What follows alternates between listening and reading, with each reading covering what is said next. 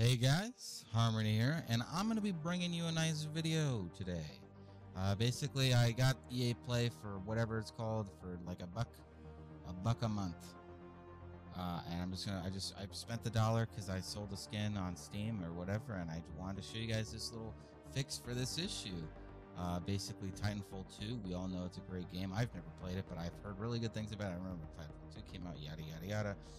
You can't play multiplayer, guys. It's bogged. It's bogged, and you gotta fix it. How do you fix it, you guys? Well, don't worry, because my name's Harmony MLG, and I'm here to tell you how to fix it. It's really simple, guys. If you're seeing this, then that means you have a really good CPU, basically. And all you have to do is you just tab out. You go to, you go to this website.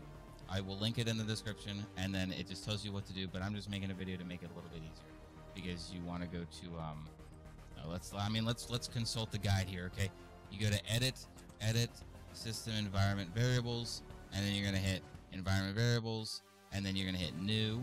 Okay, and then you are going to copy this, and then copy this,